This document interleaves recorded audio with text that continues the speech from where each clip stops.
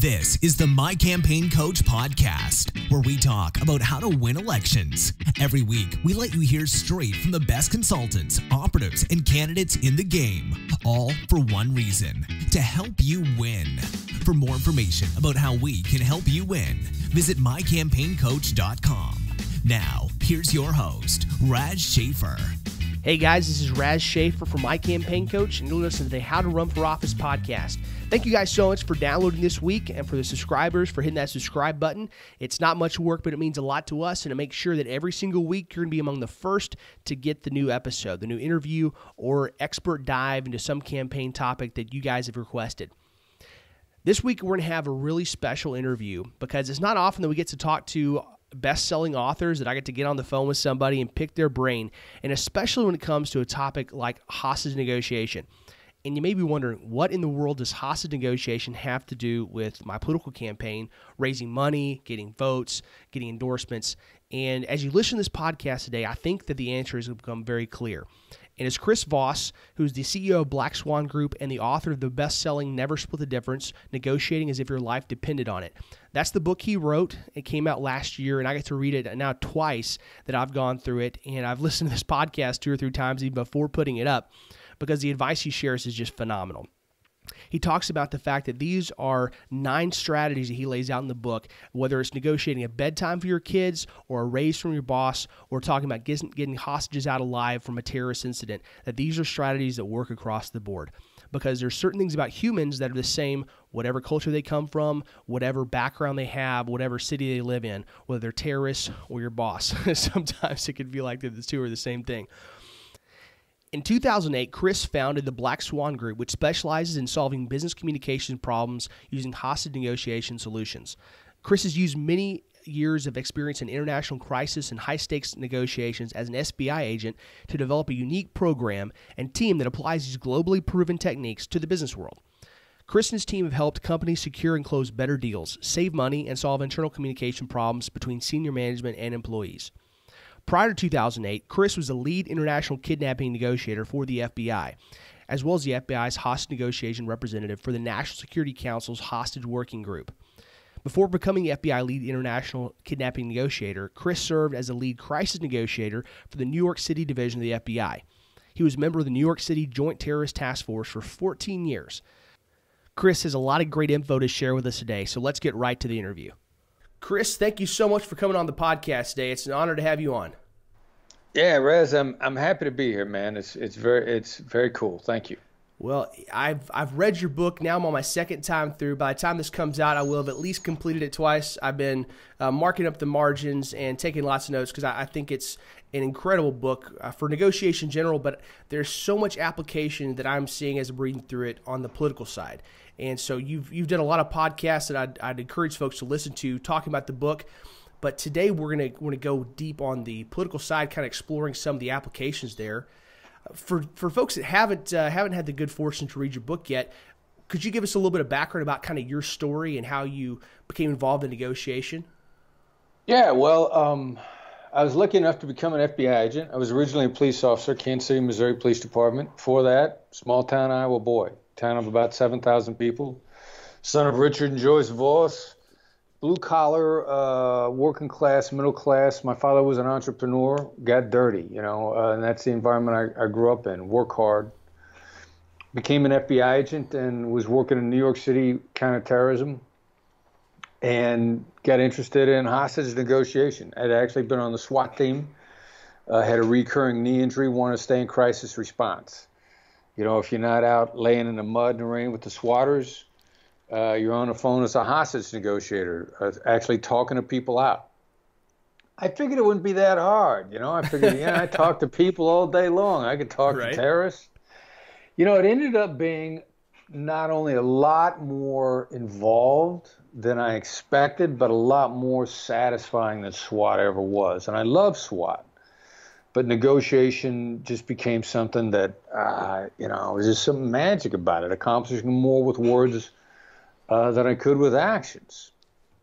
So did a deep dive into it, volunteered on a crisis hotline, New York City. Got involved in a bank robbery with hostages in New York, which is actually a really rare event, interestingly enough. And then because of my terrorism background, started working kidnappings around the world and just, got up to my elbows in this human nature, communication, emotional intelligence, which is the fundamental issues of everything we do. I mean, that's kind of in a nutshell how it worked out. Taught at Harvard and have been applying the hostage negotiation ideas to every other aspect, business and personal life, since I left the Bureau in 2007. Anybody that picks up your book is going to be treated to a ton of awesome stories that are riveting, looking at how you've gone through specific hostage negotiation situations and working to try to save lives and save business deals. But one of my favorites was how you actually got the opportunity to even go to hostage negotiation training with the suicide hotline, and your supervisor, you go into them and saying, "Look, I want to do this." They said no, and you had to actually really fight for your job, and you took the strange step of actually doing what she told you to do, which was go volunteer for a suicide hotline, and nobody else had ever done that. Yeah, it's crazy. Like today, in today's world, everybody wants mentors, and they're just looking to not do the work. And I realized that Amy Bondero was one of the mentors that I unofficially recruited. You go to somebody who's in charge or somebody who knows how to do it, ask them what to do, and then do the crazy thing, actually do what they tell you. It seems, and nobody does it. And so I went to Amy, and she shooed me away, basically like, go away. Everybody wants to be a hostage negotiator. Everybody wants to do that. Yeah. And I was utterly unqualified, and she was completely underwhelmed by me. And I said, what could I do? She said, go volunteer on a suicide hotline. Now go away until you've done that. and I went and did it, and came back 5 months later, and she was shocked. And I was shocked that she was shocked. Right. Because that's what I'd always done. All the turning points in my career were just like following good advice, as opposed to, cherry picking advice. Right. And when I got back in touch with Amy to put the story in the book, she said, I told 1,000 people to do that. 2 of them did. You were one of them. Oh my gosh. Well, and that allowed you to jump 4 or 5 people that were ahead of you, technically ahead of you, that had asked before and had degrees and training and all these things. And what you did by just doing what she told you to do, and the valuable insight that she knew you would have gained through that practice, she said, man, Chris is the guy. He's getting the top spot. That one spot that comes open, Chris has got it. Yeah, and Amy reluctantly admitted that she pulled me out of line and put me in front of everybody else. But it was the right thing to do, because the other thing, too, is, I don't know why people rest on their laurels, their degrees, their experience. All the people that she pulled me past in line, I think all of them ended up on the team eventually, and none of them amounted to anything. None of them took the self-initiation to go out and follow advice and go after it and stay with it. They were lazy. And that's actually all the traits that I look for people that I wanted to mentor and bring along subsequent to me getting in. I'm 100% in agreement with that. That's one of the things that in politics, there are lots of young people that want to get involved. And honestly, a lot of the times they want to go straight from being the poli-sci major to being on Fox News. That's kind of the career. Yeah. You got to go from there. If they chart out their future course, it's at 1 year you're a senior in college, and then come about May 15th or so, a couple of days after graduation, you got a spot on Fox News, and that sometimes happens, but oftentimes those people flame out early. It's the ones that do the hard work. Oftentimes I advise folks to say, look, if you want to get involved in politics or campaigns, go pick a candidate you want to help and go do whatever they need. Whether it's cleaning bathrooms, emptying trash, just look for an opportunity, knocking doors, sticking envelopes, filling them, and whatever it is, do it. And your willingness to do the scut work, to do the unfun, unsexy side, you're going to prove yourself, and that's going to tell them something about your character. Because I think it's true of the negotiating skills that you talk about, but I know it's true of politics. It's like I can teach a lot, but what I can't teach is your character. And you're going to develop it yourself, or your mommy and daddy are going to teach you. But at the end of the day, that's not something that I can do. Yeah, agree 1,000%. I mean, hard work is a shortcut, right? Hard work is a Yes. hack. If you're willing to roll up your sleeves and go clean bathrooms for a politician, if that's what the guy asks you to do, or whoever that you want to mentor you and give you a break. I mean, that's actually the first test. And you will 90% of the people will be screened out on the first test, right? Absolutely. Yeah, and honestly, 90% might be undershooting it a little bit. You talk about those just couple people that slip through by doing that hard work, the sweat hack, and that honestly, growing up, I mean, that's what my parents taught me. And when I got out of college, having been surrounded by people that were hardworking and smart, I assumed that it was going to be a lot harder to stand out than it actually turned out to be. Because it turns out that if you're willing to do hard work, do the unfun, unsexy task, and just keep your nose to the grindstone, you're automatically in a pretty rare setting. There aren't a whole lot of people out there that fit those qualifications. So if you do, you're going to get promoted. You're going to get those opportunities. Yeah, very true. 1,000% agree.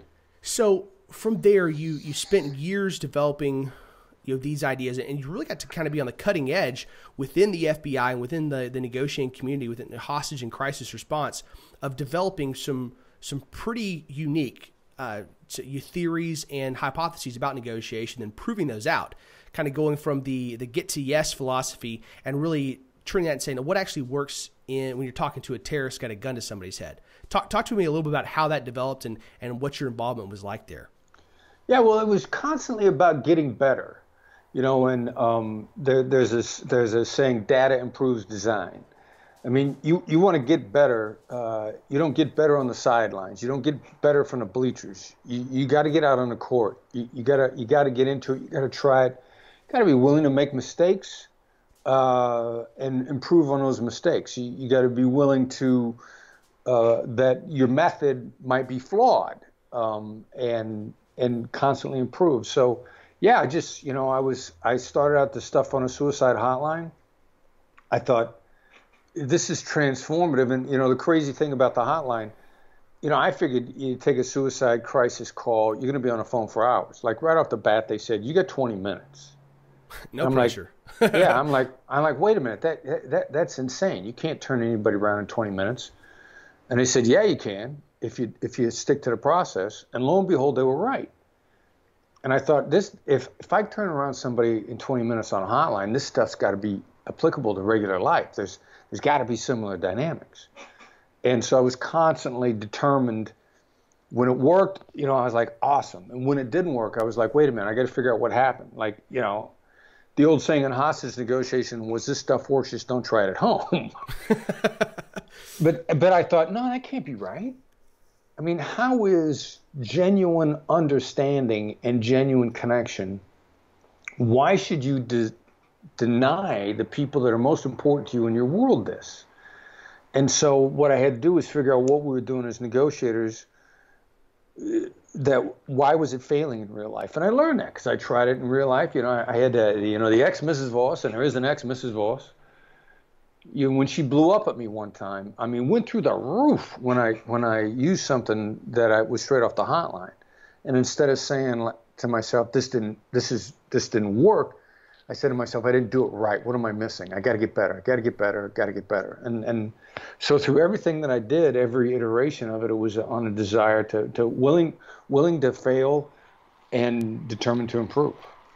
Well, and given I've got a 3-month-old son at home, I liked it in the book you talked about and said over and over, this is something you can use from negotiating your kid's bedtime all the way to multi-million-dollar years, contracts and terrorists. So I'm looking forward to boning up on this so I can negotiate bedtime as well. I understand now the necessity of that. Yeah, very good. Yeah, I mean, my co-author Tal Raz, brilliant business writer. That's why he co-authored our book, and I will say it's our book, and I will include 3 people. I would include me, Tal, and actually my son Brandon, who was a sounding board for all of this all along, and for all intents and purposes, he's an uncredited author in the book. I mentioned that in the acknowledgments, but Tal's sounding board through the process was his sister, and he was telling his sister about one of the techniques, mirroring, and she said, "I'm trying this on my 9-year-old right now." And she calls her 9-year-old on the phone because she'd had something that she was dealing with her own child. And she gets off the phone and she was like, wow, that totally worked. That was perfect. That's awesome. Well, you mentioned mirroring. That's one of the 9 major strategies that you talk about in the book, right? Right. It's one of the negotiation 9, the 9 skills. Yeah, mirroring. And so throughout the book, you walk them through these 9 strategies, from mirroring to getting to know, resist compromise, all the way through bargaining hard and finding black swans. And throughout this book, you're not just giving ideas. You're talking about your real life situations where you face those, both with family, with negotiating stuff with Brandon and the football team, to talking about situations where you were working with real life and death situations with the Philippines and terrorist hostages. All through this, it's a fascinating book. Just kind of looking back at how you've applied these things. And like I said, I'm on my second time through. I'm still learning a lot. In my job, working especially my new job, doing a lot of major donor solicitations, I was recently talking with some colleagues, and I was bringing up the idea of getting to know, because that's kind of the opposite of the getting to yes philosophy that so much of donations and donor solicitation has revolved around for decades, and it was something that hardly anybody had heard about, and that's one of the strategies that really stuck out to me in the book. Let's dive in a little bit deeper and kind of tell our guys what this is about, what getting to know is all about. Yeah, sure. I'd be happy to. And one of our phrases is a calibrated no is worth at least 5 yeses. So what do I mean by a calibrated no? Instead of saying, would this work for you, saying, is it a ridiculous idea that this might work? Now, there's something about saying no that makes us feel protected and safe. And because of that, we sort of center ourselves. A lot of rational thinking is triggered. And interestingly enough, regardless of how fatigued we are, because I've told my assistants in the past, you don't ask me a single open-ended question after 2 o'clock in the afternoon. Don't give me what and hows. Don't try to get me to say yes. You got a question for me. Phrase it in a way that I can say no and it'll move the ball forward. And I found that no matter how tired I am, I could still say no to something. And I find myself collecting my thoughts, focusing and moving forward, even with decision fatigue, which is something we all suffer from. Anytime after we've been up anywhere from 4 to 6 hours, our brain is starting to slow down from decision fatigue. So no hacks that entire process. We feel safe. We feel protected. We're able to think more clearly. Now, we'd kind of been playing around with this idea for a while when I started teaching at Georgetown. We really got into it in a very big way, just before I was leaving a bureau, and then in single sentence questions like, do you want the other side to win? We'd use it in a domestic siege, and we'd want to say to a guy who's waving his wife around, or his gun around because he's mad at his ex-wife, do you want her to win? And they'd collect their thoughts and move it forward. But then really one of our students at Georgetown was a political fundraiser. And he was working at night and the story's in the book. Brilliant kid. I love it when somebody takes my ideas and moves them down the line. And what he did was he's working at night on a political fundraising machine where they're dialing for dollars, like everybody else does. Like every salesperson in the world, this yes momentum garbage, momentum selling, yesable agreements. Like I'm telling you, that's horrible. If you're doing this, it's hurting you. You're leaving money on the table. What do? They call somebody on the phone at night. They got 3 straight questions where the answer is yes, and they ask them for donations. Would you like to see the Republicans back in the White House in December? This was, I think, the second time Obama run. Mm-hmm. He takes the 3 yes-oriented questions and flips them all to no's. The first one, instead of would you like to see the Republicans in the White House in November, goes to have you given up on taking the White House back in November?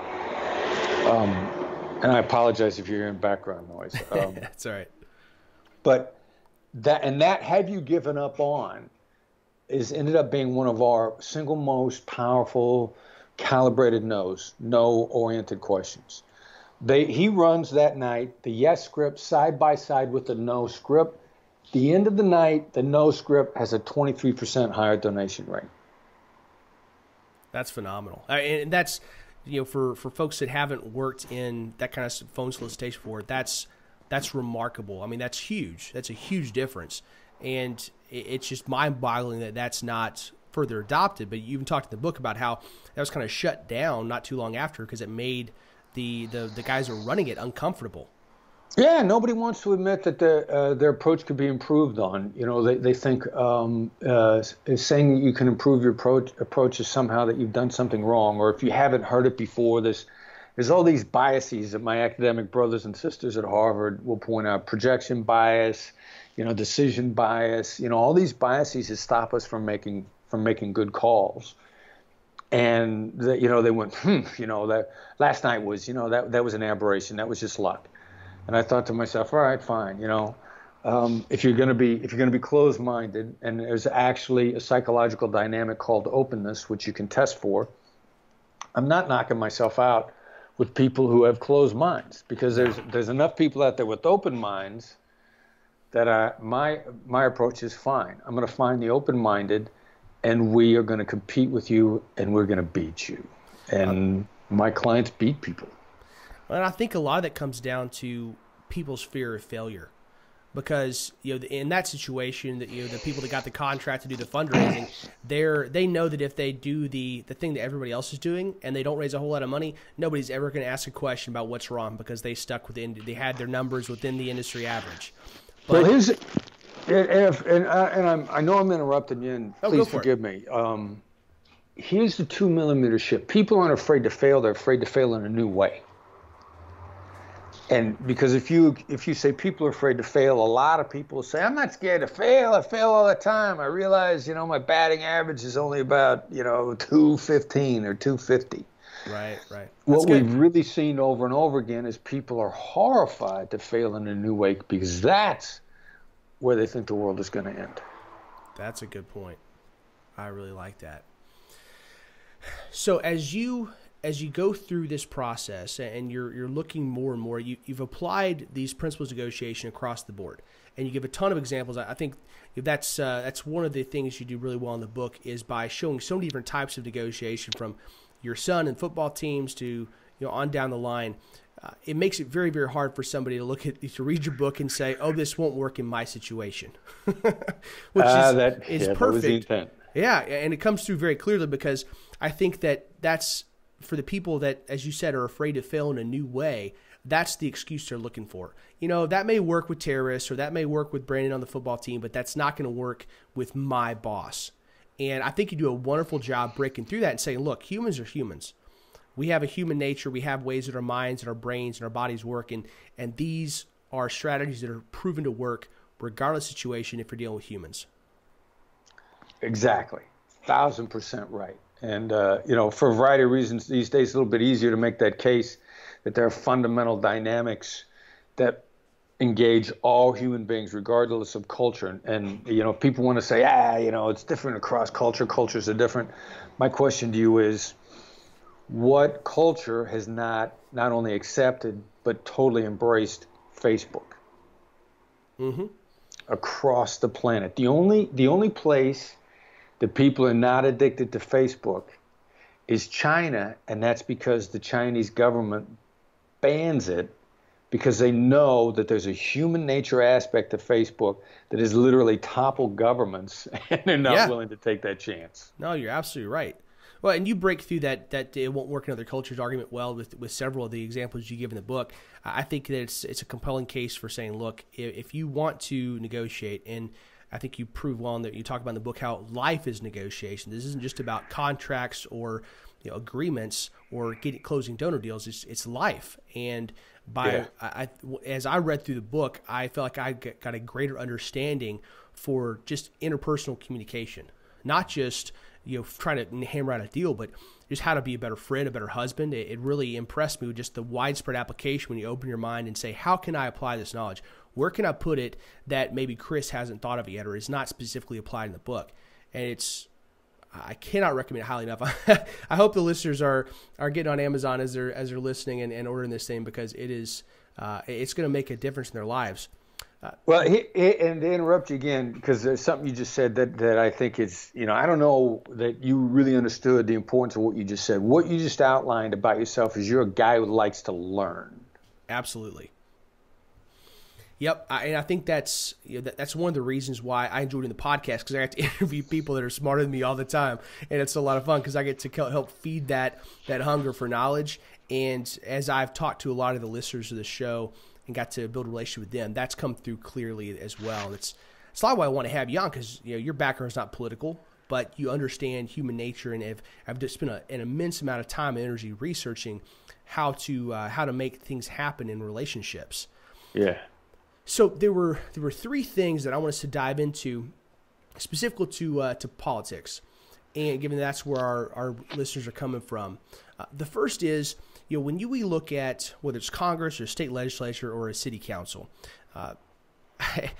when I read your book and I look out in the world and I try to find examples of politicians or people that are negotiating legislation or policy, and I try to find good examples of that, it's really, really hard. Again, frankly, depressing. What are some strategies, as our listeners are either elected officials or running for office, those kind of things, what are some of these strategies that you think that people can use to try to break through a lot of the ridiculousness of the modern political discourse and try to actually get their points across and turn their principles into policy? Yeah, that's a great question. I love it, because we applied that when we were negotiating against terrorists in the public domain. And terrorism was a form of politics. Mm-hmm. And a terrorist is not really trying to intimidate us. A terrorists are trying to recruit people in the middle ground to their side. So the secondary audience is most important to a terrorist, and terrorism is about making public statements to try to recruit. Terrorism is about recruitment and fundraising. And, the most dangerous negotiation is the one you don't know you're in. And we would engage in that, and we would beat them at their own game. And we would beat them at their own game by telling what I used to refer to as the indisputable truth. Now, a lot of people hear that and they say, what are you calling me, a liar? No, I'm not calling you a liar. But, typically what you want to say is actually spin. And one of the greatest examples of the indisputable truth that then swayed millions recently was, after the Charlottesville problems with the demonstrators on both sides, and President Trump awkwardly trying to be conciliatory to both sides. I mean, he's trying to find a middle ground there, and it ended up, this attempt to find middle ground, he got criticized roundly on all sides. Mm-hmm.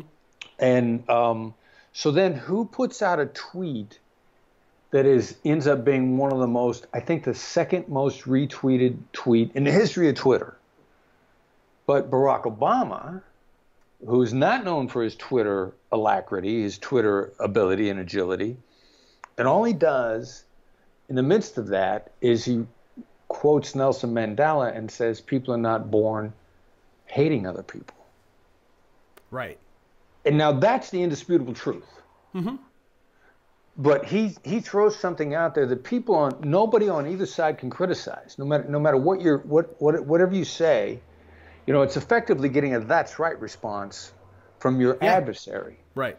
And for a guy whose Twitter game was not particularly strong, to throw out an indisputable truth, and then it's viral. It catches like wildfire. And if it was the second most retweeted tweet in the history of Twitter, then in my view, that by definition means people on both sides of the aisle were jumping on board. It could not have appealed to only his constituency if it was repeated that much. So people who would otherwise have been in opposition to him politically, or whatever his political positions were, had to have picked that up and been inspired by it and enthused by it, and then suddenly found themselves in support of a former president who, in any given presidency, the very next president after him is about saying the guy before me stunk. That's why I'm here, and I'm better to fix things. Right.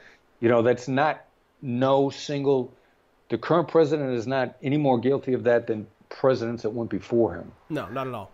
So, what are human nature dynamics and what gets picked up? The indisputable truth gets picked up by both sides. And it's very hard to tell. In terrorism, one of the things that we did was we would say, because the terrorists would say, if you don't negotiate with us, we're going to kill the hostages. And we would coach people to say the hostages' lives are in the hands of the terrorists. Period. No spin, not that it's good, not that it's bad. And it would stop them from taking action. And time after time after time, we would take the initiative away from the other side. Their spin is always stopped with the indisputable truth. And from ISIS, it doesn't make any difference. Whatever political persuasion the opposition, they're trying to set up momentum that's spin momentum. And as soon as you throw out something in a public discourse, it's the indisputable truth, what it does is it takes the argument out from under the other side, and it gives you tremendous political advantage, and nobody sees it. And so I want to unpack that a little bit. It seems like what you're saying is taking the old political adage of if you're explaining, you're losing, and you're putting them in that position of having to explain. If they want to push back, they have to basically accept it because there's no way. In the case you mentioned was saying the hostages' lives in the hands of the terrorist, then if they're trying to blame you for, we killed them, that's their fault, they can't, because it's obvious, it's the indisputable truth that the hostages' lives are in their hands, and they can't get caught up in the explaining, so they got to accept it. Is that kind of what you're saying? Yeah, that's very true. It puts them in a position where they can't explain, and then suddenly it changes the game for everybody in the undecided area, which is really the target of everybody in the political sphere, whether you're a terrorist, whether you're a freedom fighter, whether you're a political leader. You're after the undecided to try to build up, because that's where the biggest numbers are. The middle of the bell curve is where the numbers are for the strongest sustainable base. Other than, Barnum said you could fool some of the people all the time. Sustainable base is in the middle. That's for long-term success. Right. So how do you, in political negotiations, oftentimes it seems like, and this may not be true in kind of your conception of negotiation, but it seems to most people, like you kind of have the inside and the outside game. You have in the room and you have in the public. And I know in terrorist negotiations, you oftentimes have that as well. It's not purely in public on TV or on YouTube. It's not purely on the phone with you talking with the terrorist leader. So you've got to figure out how to work both of those fields. How do you do that? Well, essentially with the same approach. I mean, it's a tactical application of empathy.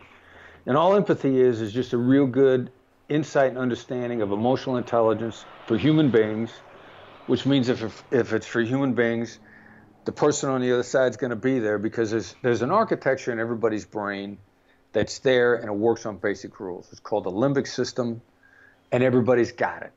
And like the respiratory system, like the circulatory system, it works on certain rules. I was in Hong Kong recently, and with the Hong Kong Police Department, they brought a bunch of psychologists in. And the psychologists, and I love it when psychologists tell me I'm wrong, because I'm a blue collar guy. I mean, I barely got my undergraduate degree, and I got my master's basically on the sheer strength of the depth of my experience. I'm not a brilliant guy, so I love arguing with PhDs. And I got these PhDs in a room, and one of them raises their hand, and they say to me, we've talked to other hostage negotiators that tell us you can't negotiate with terrorists, and you're telling us you can. So why are they wrong? What makes you right? And I said, all right, tell me a terrorist that doesn't have a limbic system. And the room goes dead silent. Because the limbic system is the definition of the emotional circuitry that's in everybody's brain that works on the same basic rules. And that's why this stuff has universal appeal. So, you just start going after the limbic system and you've got the upper hand. Now, the second side is, money is the mother's milk of politics. You may not have to have all of it. I've helped a lot of campaigns who have been outgunned to the financial side, but you got to have at least some. All right, you got to keep the trains running on time and have push cars and website and that kind of thing. And this is perennially one of the hardest things to get candidates to do is ask for money, dial for dollars, getting in the room with folks and asking for money. And part of it is just natural.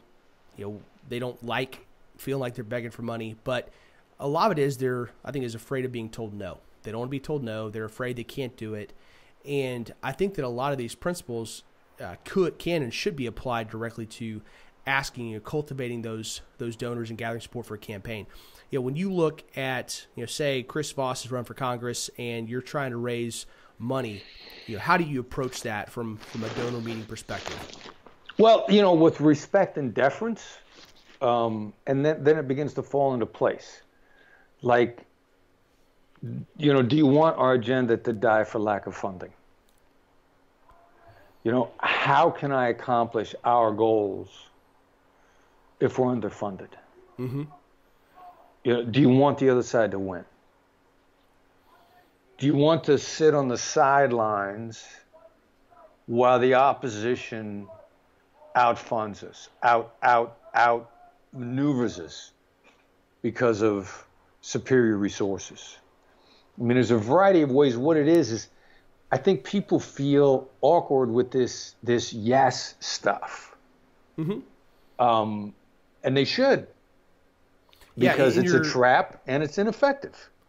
Well, one of the things I really liked is in your description of this, you talked about how, especially with the yes push, that it makes us feel like we want to just scream no, just to be able to say it, just to feel like we have some control. And right. Having been stuck on when a telemarketer calls me these days, I oftentimes just kind of listen. You actually go through the call just to see what they're saying and the questions. I enjoy. I guess it's kind of masochistic, but I enjoy that. And it's the same thing. Even when I'm doing it kind of for fun, I just want to scream out no because of how that makes me feel.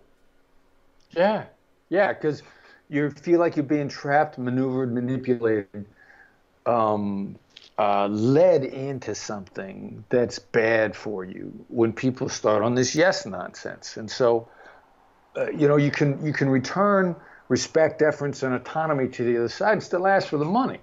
It's not that asking for the money. It's wrong. What's wrong is how you're doing it. And if you're uneasy about it on this yes nonsense, then that's actually a clue that there's a better way of doing it. Not that you shouldn't be doing it, but there's a better way to do it. Now, one of the things we talked about the suicide hotline, the story you used in the book talking about your time there was talking about you're right versus that's right. Talk a little bit about what how you discovered that understanding and what that means. So I think it's profound.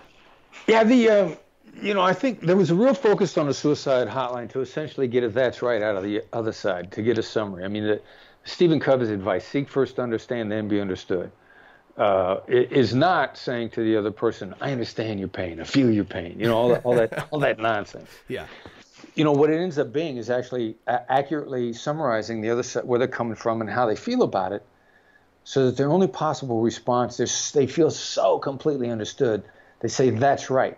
I mean, again, to reflect to a political dynamic, and in the last presidential election, whichever side of the aisle you were on, when you watch the debates, whether you're pro-Republican or you're pro-Democrat, when your candidate said something you completely agreed with, you would jump up and point at the screen and say, that's right. Mm-hmm. Not your right, but that's right. Correct. That's what people say when they're all in. And they don't realize that they're all in then with the person that just said it. Now, I took that's right kind of for granted for the longest time without realizing how hugely powerful it was. And then when I really thought about it, how wrong your right is. Because your right is our polite way of saying to people that we're trying to maintain a relationship with, please stop talking. Yeah. I've had more than a few of those interactions, and one of the things that I found early on in my life was being a reasonably smart, driven first child. I wanted to I love debating, and that's the you're right was the gold trophy in my mind. And it's very easily seen how quickly and destructive that can be to relationships and friendships. I mean, I feel like a lot of type A people, myself included, have injured friendships and not lost them because of pushing for your right. Yeah. And it's in that situation, it seems like it's all about ego. It's all about who I am. It has nothing to do with who you are. Yeah. Yep. Yeah. And the seduction of it is exactly what you said a moment ago. In your mind, it was the gold trophy. And completely not understanding. Empathy is about really just knowing what's going on in the other guy's mind, what's happening in their mind. And we don't understand in many cases when someone's gone silent on us and stopped returning our phone calls, stopped returning our emails, because they've actually been saying you're right to us for a while to try to get us to shut up. Mm-hmm. And they don't want to talk to us anymore. So yeah, you're right. Unless we know better, we love it, and we have no idea how destructive it is. Yeah, it feels great, but we don't see how it's breaking everything down. Right. And one of those things that I think that anybody that's in the modern day can appreciate, or an example is of debating somebody on Facebook, and really politics as a whole. But what we see is, we'll see whether it's on, and I think we emulate it because, one, it feels good to us in the moment, and two, it's what we see on TV all the time. And when we get in debate with somebody, whether it's on Facebook for something they just said, whatever else, we go for the that's right. We try to box them into that corner and just crush them and use indisputable logic, and it's cathartic and it's absolutely ineffective because we're doing nothing to bring them over to our side. And it's something that I have to make on a regular basis, a conscious move. I think it's continually being purposeful and conscious of this process in order to say, look, is my goal here catharsis, or is it to actually have an outcome? Is it to try to pull somebody, whether it's the person I'm talking to or among the people that are observing, the majority of the people involved that are not actually taking part. Yep. Yeah. And there's an old phrase: win the argument, lose the relationship. Yep. It's 100% true. I've definitely been guilty of that in the past, and it's something that being involved in politics full time. There's unlimited opportunities for arguments. It's there's always something you can fight about with you work hard enough, you can find even your best friend, you can find something you get a death match over. But I've really, as I've been training candidates and others, that use of empathy and trying to understand where the other person's coming from is so important. And that's something that you've seen politically in negotiations on contracts and in the terrorist, anti-terrorist world. When you look at those things, what other areas or these strategies, what other areas do you see that when you look at politics here on the news where you just want to pull your hair out? Well, mostly it's it's a combination of the public finger pointing and arguing, then with just this bad idea of compromise. I mean, compromise is supposedly the bread and butter of politics, but compromise is, I don't know what color shoes to wear with this gray suit. Do I wear brown or do I wear black? Well, let's compromise. I'll wear one brown and one black. I mean, it's a guaranteed poor implementation. It's guaranteed poor outcome. And that's why really, there's a difference between high value exchanges, high value trades. You just out and out compromise. Let's take part of my solution, part of your solution. And that's why I think by and large, people of any country are disillusioned with their politicians, regardless of what side of the aisle they're on. And they're unhappy, and consistently presidential elections or upset elections are won by somebody coming in and saying, hey, I'm not from Washington. How many presidents have been elected because they basically said, I'm not from Washington. I'm not part of this machine that's been compromising your life away for the last 1,000 years. I mean, election after election after election. Bill Clinton takes the White House because he talks about not being part of Washington. Jimmy Carter takes the White House because he's talking about not being part of Washington. Donald Trump takes the White House because he's talking about not being part of Washington. Yeah. It's not a new theme. No. What's wrong with Washington? A lifestyle of compromise. I love that because it's so opposite of the conventional wisdom. I think if you were to ask a whole lot of people, if you were to ask any TV commentator or something like that, you say, what's wrong with DC?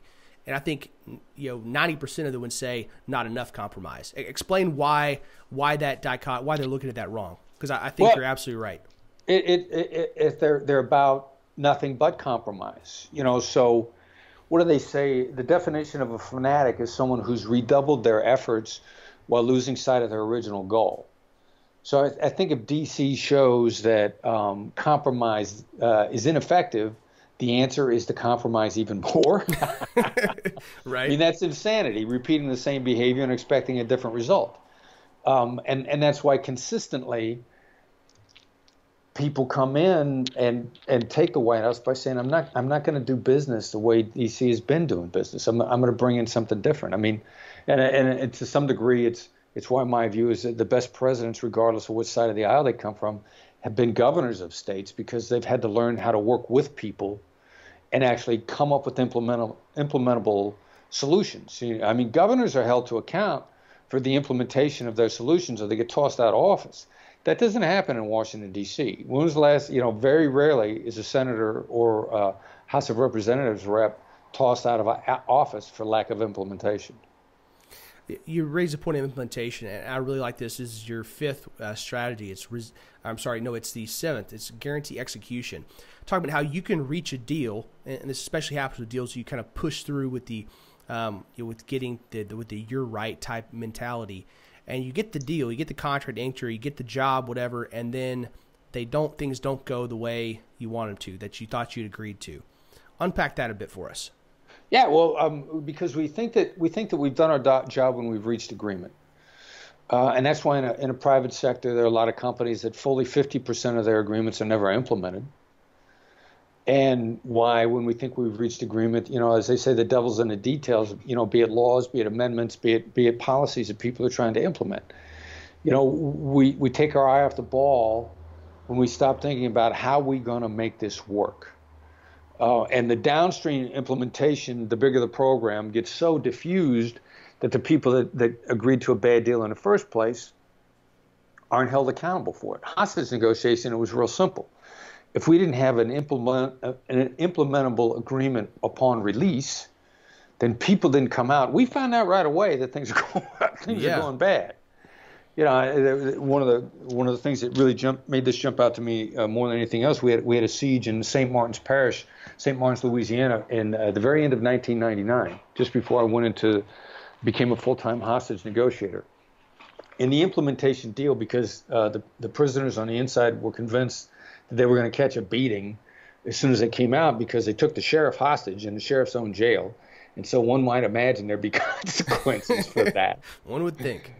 They said, well, as soon as we come out, you're just going to beat on us. And so the negotiator said, okay, here's what we'll do.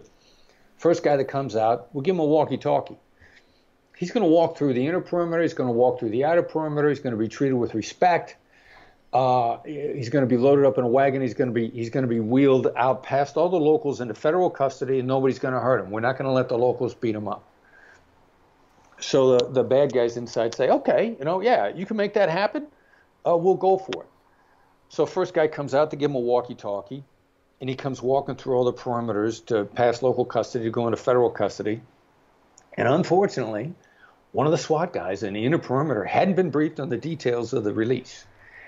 And guy comes out, he's carrying a walkie-talkie. A SWAT guy takes that away from him and says, what do you do with a walkie-talkie? You're not supposed to have that.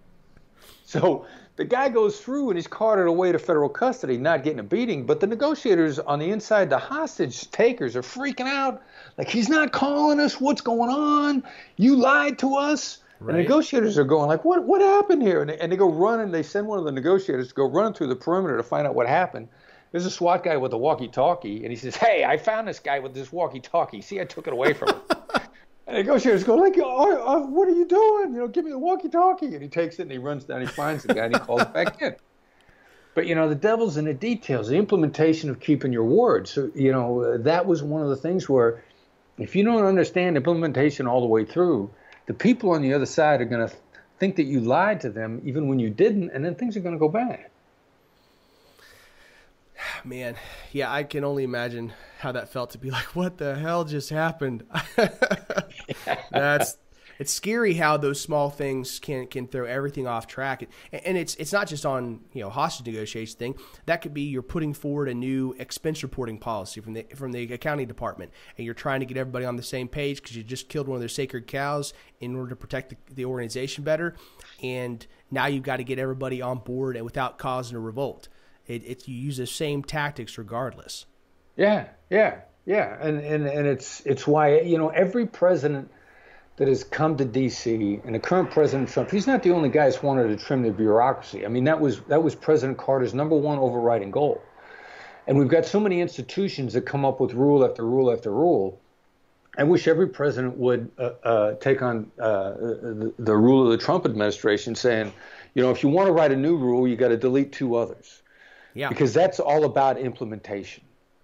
And that's something that the government sector takes for granted, that the private sector hates, or any organization that gets so big that they turn into a bureaucracy in and of themselves, they start piling rules on. And then it becomes less about implementation and more about the rules. And so the focus on implementation, regardless of what business you're in, whether it be the private sector or politics, is the key to success.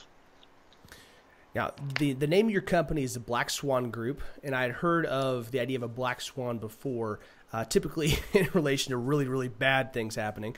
And as I read your book, learning more about those and looking at kind of the unknown unknowns side of Rumsfeld's matrix, I found it really intriguing, and it seems like a really cool kind of a treasure hunt of sorts. Talk to us about what a black swan is, how those factor in negotiation, and why you named your organization that. Yeah, but the black swans are the little things that make all the difference in the world. And it's our view that in every interaction there's anywhere from 3 to 5 black swans that if you just knew what they were, they would change everything. Now, sort of Rumsfeld's unknowns thing is if you just think about this through 2 steps, and here's where the black swans are, which is where you can never know in advance where they are. You have to get into it and find out. You're holding cards in every negotiation, every position, in every interaction. There's stuff you're hiding.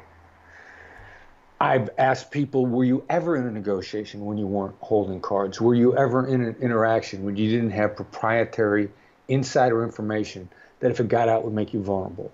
And I've never had anybody say to me, no, that doesn't happen to us. It happens to everybody in all situations. If you've got it, the other side has it. Where the black swans, we don't know of the overlap of the hidden cards until they're shown. There's no way we can know what exists in that overlap. And that's what Rumsfeld was talking about in the unknown unknowns. No matter how smart you are, the other side doesn't know what's important, and they don't know and completely what to hide because they don't know to you what's important. And it is this sort of never, never land in the overlap of the unknowns. And that's where the great deals are made. And you have to engage with the other side in a respectful, even deferential manner to get them to drop their cards, to get to see what's on the other side. And then you can see where the real possibilities are once the unknowns, actually once the hidden cards, you start to find the overlap in the hidden cards. And so how do you go about doing that? Well, some of it is just engaging in a non-shrill dialogue and a non-accusatory dialogue, because they're more likely to say things that they think are completely innocuous, but since they don't know your hidden cards, end up being tremendously important. And it's, for lack of a better term, and I'll quote California's top trial attorney several years in a row, one of the Aaron Brockovich attorneys, one of the guys on behalf of the plaintiffs. I meet this guy, his name is Tom Girardi, and I'm expecting an attack dog because most of my adult life is in and around New York City, and the top trial attorneys are attack dogs. I'm going to rip you apart in court. And I hear this guy Girardi is a top trial attorney so many times that the last time the Bar Association said he was a top trial attorney in California, which puts him in a running for top trial attorney in the United States, they say Tom Girardi again. So I'm like, I can't wait to hear what this attack dog's going to say when he comes to my class. He comes walking in, and he says the secret to negotiations are being nice and gentle. I mean, if you met Tom in person and somebody told you that he did in around Christmas, he's the Santa in Macy's, you'd be like, yeah, what a sweet guy. What a sweet, non-threatening guy. Because Tom is so shrewd, he knows you're going to drop your guard. He knows if he's nice and gentle, you're going to relax and not only start laying the cards on the table that you know are important, but start talking about things that you have no idea are important until Tom hears them. And that's how you get into it. And Tom Girardi came from nothing, and he's a billionaire, and he's ridiculously successful. And he didn't get there by attacking people. He get there by understanding the value of being non-threatening. That's phenomenal. Well, as we're wrapping up here, I just want to give you opportunity if there's any final thoughts or wisdom you want to share with our listeners that will get them on the right path. I hope everybody will go out and buy your book. It's something that I've actually found it through a mastermind group that I'm part of, and that was one of the books that we read late last year. And I know from talking to a bunch of other guys, and there's about 60 or so of us in this network, and just hearing the stories of everything from getting upgrades at the rental car counter to getting their accounts payable taken care of and cleared out, all kinds of stories from these guys about how it's impacted their lives.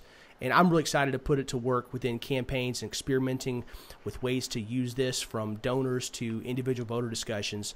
What kind of final words you got for us today, Chris? And after the final word, I'm hoping you give me a chance to give everybody understand about how to subscribe to my newsletter as well. Absolutely, yeah. All right, but if you can draw the distinction between understanding and agreement, Covey's advice: seek first to understand, then be understood. If you have got the courage to be able to say, I understand, without agreeing, then an entire new world has opened up. And you now have the opportunity to forge agreements where you couldn't forge them before. And it's a fine line, but it makes the difference between only being able to negotiate in a very narrow sense to being able to successfully negotiate with anyone on the planet. Understanding is not agreement. And that's the definition of empathy, which then you can articulate the other side's position without agreeing to it. It's powerful. It's insane. That's awesome. So tell folks how they can subscribe to your email list and where they can find you online, where they can buy your books, because I'm hoping a lot of these folks will take advantage of it. All right, the best price on a book is always going to be on Amazon. I mean, when we buy copies of the book, I don't buy them from my publisher, I buy them from Amazon. But the gateway to everything that we teach, the most powerful, is our newsletter, which comes out once a week, and it's short, digestible, concise. There's just one article in it. I mean, you don't wear yourself out trying to figure out what to read. And it's also the gateway to all our training. There are training announcements in it, the gateway to the other products, the gateway to the website, which is blackswanltd.com. But the best way to subscribe to the newsletter is to text to the number 22828, and it's 22828. And the text needs to be all one word, FBI empathy. Don't let your autocorrect put a space between FBI and empathy. Lowercase FBI empathy, all one word, to 22828. You get a dialog box back that signs you up for the newsletter, and that's the gateway to everything we do. We got a lot of stuff that's free, and we've got stuff, training that we charge for, and we've got a lot of specialized lessons, and we've actually got some more stuff coming out probably by the end of the month. So the newsletter, The Edge, has great tips in it. It's concise, digestible, actionable, and it's the gateway to everything that we have. That's awesome. Well, I'm a subscriber, and I've been enjoying it for the last couple of months. I hope everybody, as you're listening, this stuff is incredible. It will help you in everything, like Chris says, the book, from negotiating bedtimes to saving lives and negotiating contracts. As campaign folks, it's going to help you get votes. It's going to help you get donor dollars in the bank and help you hopefully negotiate better deals when you're actually in office and helping to right the ship of the whatever office you're holding. Chris, thank you so much for being generous with your time and joining us today. I'm excited to listen back through this sucker and make sure I'm taking some more notes about what you shared. And I'm excited to hear back from our listeners about what they thought was most important, or how this changed their thought process. So thank you so much for coming on today. My pleasure, Raz. Well, I hope you guys enjoyed that interview with Chris Voss of Black Swan Group. I had a blast getting to talk to him after reading his book and tracking so much of his involvement through his blog and podcasts he's been on. I kind of got to fangirl it up quite a bit during the interview, if you noticed, and I hope that you guys enjoyed it. And I'm really hoping you guys will take a lot of the information he shared and put it right to work in your campaigns, in your donor meetings. I know that I'm going to be doing that when I'm talking to major donors and helping campaigns put together scripts and their fundraising pitches. I've been brainstorming ideas even as I've been listening back through and getting the podcast ready to go live here, and I'm stoked to get this put in place and up in my repertoire here pretty soon. Thank you guys so much for listening. If you're not a subscriber, hit the subscribe button so you'll get these episodes new every single week, whether they're interviews or me talking about and going deep into detail about a specific area of campaigns and how you can do it better. And if you're interested in helping us more, there are two real ways that I would love to have your support. Number one is by giving us a rating on iTunes. This really helps us as we're being discovered by other people. It's one of the big ways that Apple and other podcast catchers that will help other people find us. So that's number one. Number two is through Patreon. It takes a lot of money to get this podcast out there every week, and I enjoy doing it, but as we're getting more and more people that are reaching out and telling us how much of this is impacting their lives and their campaigns, we wanted to open up an opportunity for, if you want to help sponsor this podcast, that you'll have a way to do that. And we would really appreciate the help. It'll make sure that we can keep producing quality content every single week, and I want to keep doing that. The way to do that is in the show notes. You'll be able to find our Patreon link, or you can also go to Patreon. That's patreon.com/mycampaigncoach. That's patreon.com/mycampaigncoach. And Ted Cruz style, I will say it a third time, patreon.com/mycampaigncoach. It's in the show notes. It's on the blog. Whether it's $1 or $100 a month, this is one of those things that would be a huge help to us as we're trying to make sure that we can keep doing this for perpetuity. So if you're enjoying the podcast, if you're getting something good out of it, please go to patreon.com/mycampaigncoach and give us a little bit of love. In the meantime, we'll talk to you guys again next week. Please subscribe and rate us on iTunes to help spread the word. We'll be back with you next week with more campaign insights from My Campaign Coach.